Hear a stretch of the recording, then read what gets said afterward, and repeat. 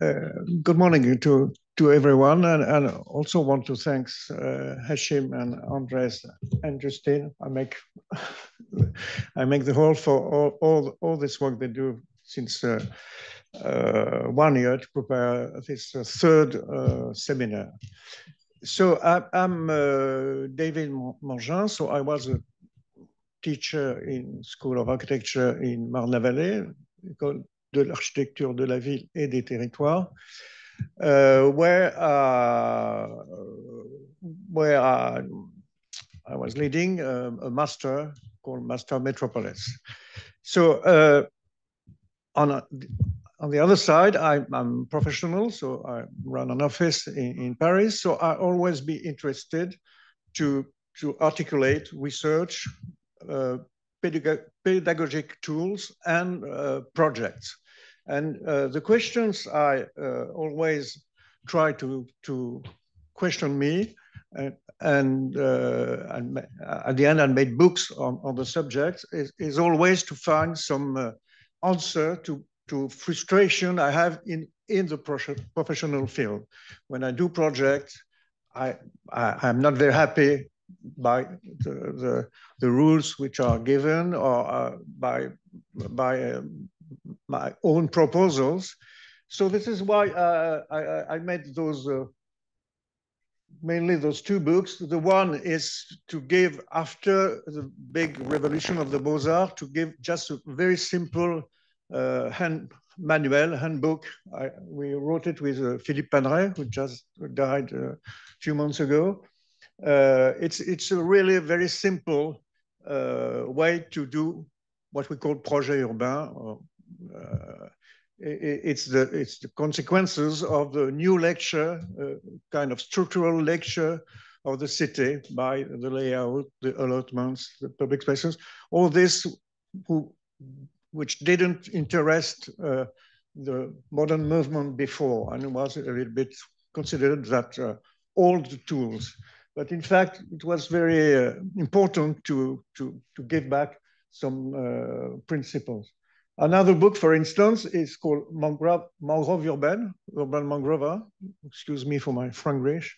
And it's a big study from Paris, Montreal, and Singapore, the relationship in between the metro platforms and the sidewalk. And so there is a lot of very beautiful drawings that explain how the connection, how the networks are made piece by piece.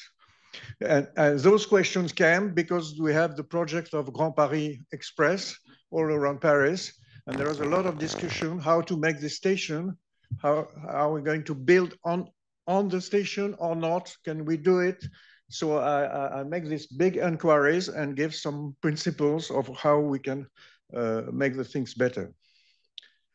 And another book I made, it's called La Ville franchisée, Forme et structure de la ville contemporaine. It's because I was wondering questions about how the periphery was built. When in the 80s, all the landscape in the periphery changed a lot. And they change a lot. I try to explain that they change a lot by the connection in between the road, especially the high-speed road and the ring road, the new shopping mall, the new kind of make the commercial distribution, and the hope of the individual houses. So here I am speaking of France, but I try to make a more large discussion and how we can trying to get to move in this already very framing system. And afterwards, since 10 years, I had another question which worried me a lot, is that what we can see at the eye level is not very, everybody knows it's not so well. So this is the idea of being interested of what happens on the ground floor. I try in this discussion, because I like you keep also the Rez de Ville term, because we have to be very careful not to be lost in translation in this discussion, because we can discuss a lot. Maybe we could call this seminar suburban ground floor better than urban ground floor. So maybe we'll have this discussion and we'll change the word, but at a time we have to keep one word and afterwards make different interpretation. So this 10 years work, and I'm trying to explain how we did work, gave this book. He just get out in July, and it's where we are at the moment.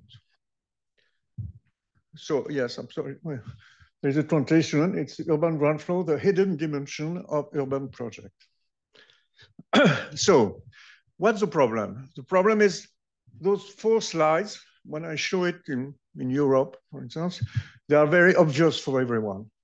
And those 4 parameters, this is that the landscape, I use the landscape as a generic term, is very busy with the services of car, not especially the car itself or the road itself, but we all know that car is much more than the vehicle, much more than the road. It's all the surfaces of the services of car. And of course, the second consequences of that is the artificialization of the soil. Another very obvious question which worry a lot the mayors, for instance, is commercial vacancies. And another part of this landscape is the more and more safety, inaccessibility, like Andres said, which is a very important discussion that we have today. What is accessible, at which condition, and so on. So apart from that, what can we do? We know that we have the challenge of the privatization of the public spaces. The second point is very important because it's why, because I'm so involved in this question, is that most of the people knows that there is a problem, even developer, even mayors, even professionals, but they think that with shopping or with urbanist tactic, for instance, we saw it in the Biennale very, very well, a lot of young students make proposals, they make a lot of people with a lot of ephemeral proposal. And those 2 ways to get out of this problem of the users of the ground floor is, in my opinion, not at the scale at all of the problem.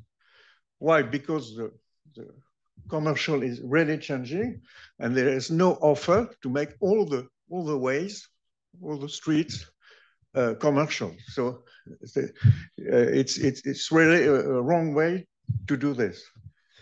And we have to look to other things.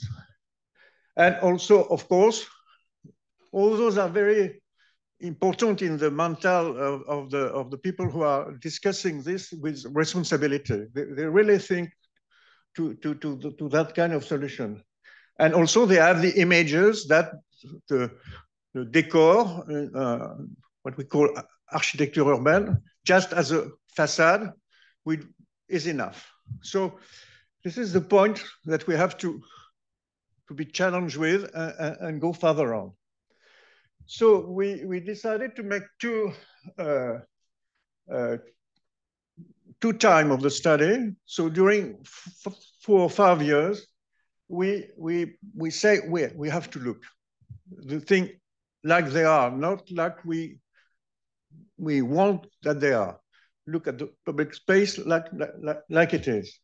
So I call it a duty of inventory, and in another part, a duty of invention. So because my way to work is that I want to make things useful, that we can put new tools in the project.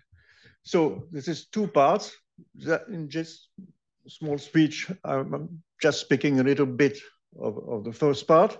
And Soraya this afternoon is speaking, like Andres present, about some solutions to that in terms of categories, for instance. So for doing that, I am very grateful to the teacher who helped me to make this inventory. So we make with connection in different countries, in Abbottabad, in Beirut, in Sao Paulo, and so on. We make some workshop just looking to this problem of ground floor and public spaces. And also we try to be interested as well as formal and informal, with the idea that make more informal and the formal city, or in the opposite, make more formal, more needs in the informal city would be very useful, and maybe there is some ideas to get in the two situations. So this is the end of the first seminar in Manlaveni, and the one in Barcelona. Okay. So for doing that, so I'm explaining you how we did it. So we first find a protocol that we can share with the different schools. So we were inspired by this drawing on the left, and we make a scheme like this. And you can see in that scheme that we propose to look, if this is the classical limit of public and private, much more to look in a deeper way than just this part. But at the beginning, we didn't know until what point and why we did this. But we have the intuition that we can't just think about just the frontage. And so I'm just give you a few slides because we took examples. So in the book, you have all the materials, so it's much more easier, but just to give you an idea. So first we use the protocol to see what happens in this. So this is a Parisian suburb, and you can see that here there is a margin with a garden, private garden, and sometimes, of course, they make a garage, or the other one make a velo, and so on and so on. So when we look at this, we were interested by two things in this thing.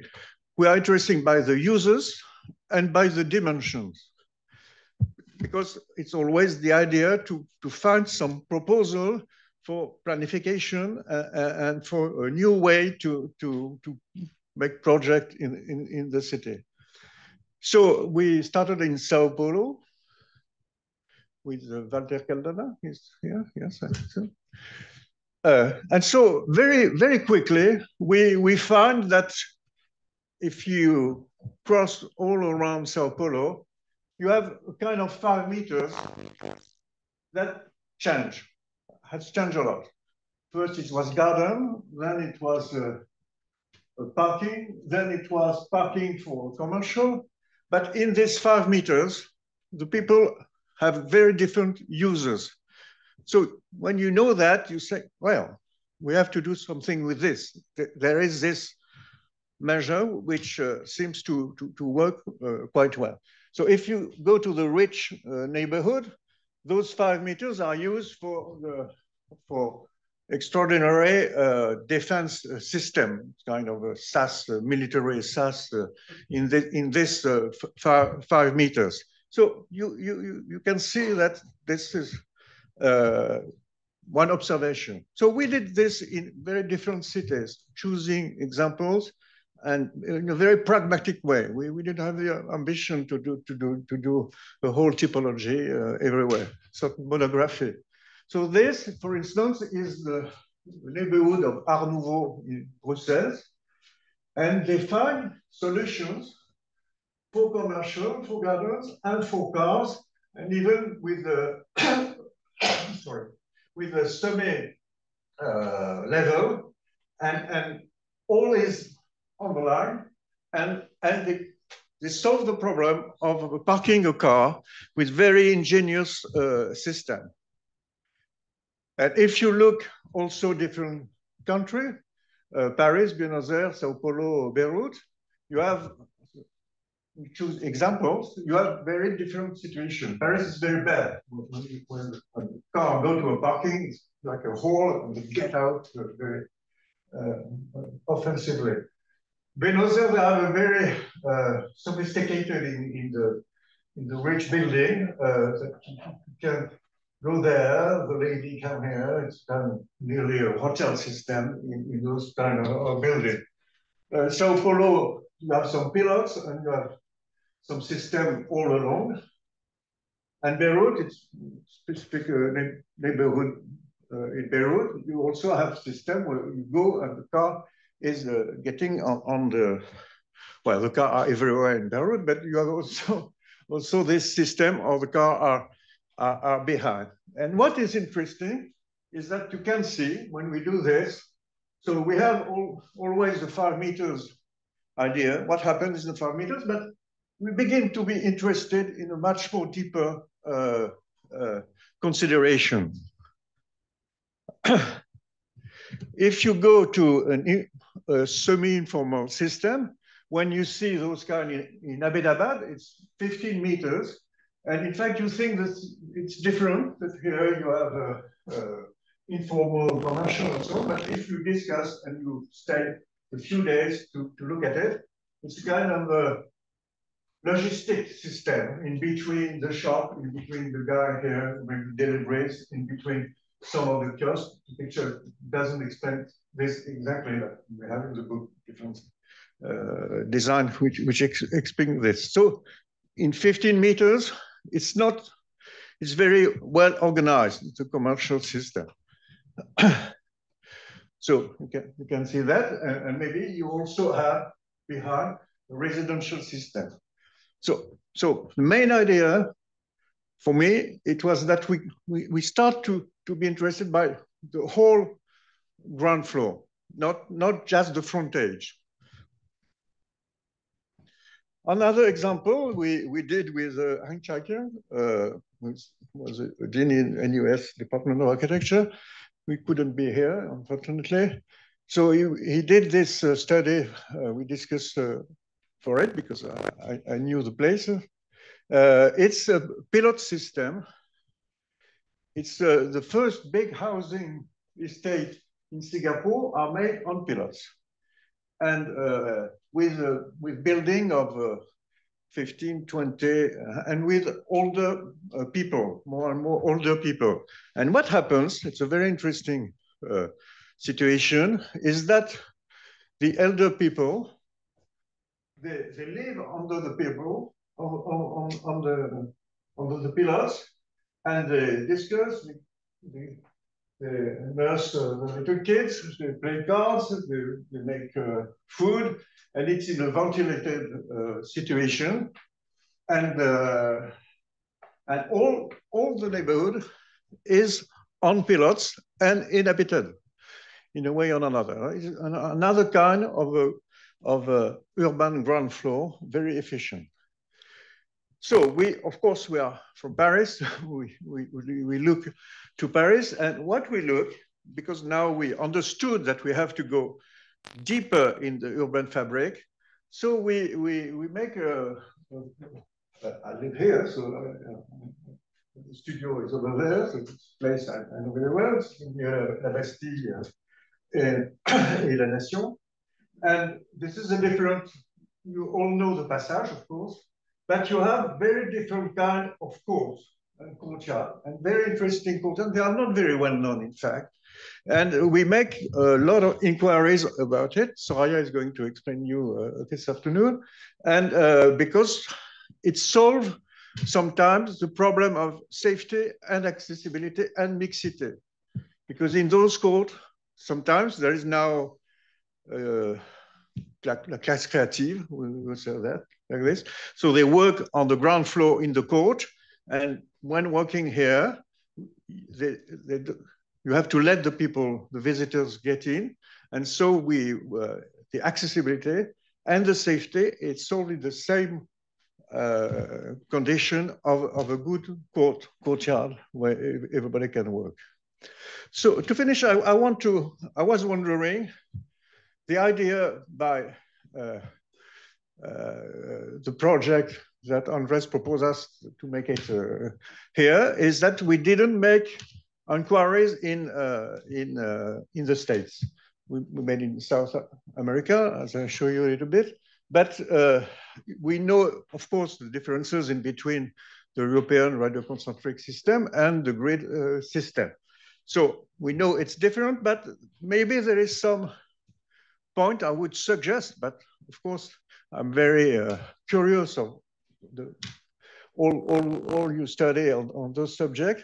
You have something very near of some of the example I show. It's first the frontage. So if you look at, I'm sorry for this bad picture. I take it in the plane because there is do the right thing in plane. So I was very curious because it's 1.5 hours about frontage and what happens in frontage. And it's extraordinary because you have all the situation following the size of the stairs. So you have a group here, you have washing the hair, you have this guy who's with a bit back there, you have groups, you have discussions between the different levels. So you have already extraordinary scenography and explication. So what in the 5 meters can happen in some part of American cities. Of course, this is a more classical situation. So we were in the main a few days before, and we could see at first eye we just see the green and the house, and nothing happened here. But in fact, if you look when you come in the beginning of village, it's not very different from a European village, but where you have the church and so on, you have more densification. And things happen in a much deeper way that you could believe at first sight, because people are making extension, they are dealing courtyard on the back of the houses, and so I think it's interesting things to see how densification of this kind of city is going to move. And this, of course, it's a problem we all have is the big commercial system. Here it's just out of Paris, but we can make the same maps everywhere here. And you have, of course, the proportion, because all this parking are calculated for the Saturday of Christmas. And the other day, it's half empty. So all the problem of the mutation of the problem is, it's not the disparition of the car, the mutation of those kind of places is a common problem in a lot of city. And we also, you have to look carefully what happens on this parking. There's much more than you can see. You can think at the beginning, you can see lines and cars. But in fact, when you observe it, there is a lot of uses much more different than you could see. The third point is the high-raising building. So what kind of ground floor we can make with high-raising building? So this is the famous Beijing project with different levels. So we say the city ground floor is at this level, but here is the connection in different levels. It's kind of there's the depth like this, but there is also the height like this. And we have another example in Santiago Las Condes, where there is the idea to make the tower here and the developer win one more floor because it's kind of cour anglaise downstairs. So just so this is how we make inquiries and why we make inquiries and the way we did it to pick up some solutions, some dimension, and so on. And afterwards, it's the second part of the book is how to make a serious lifting. Maybe it's not the good word, but a serious work about the renovation, the projet urbain, and maybe also new urbanism that you have here.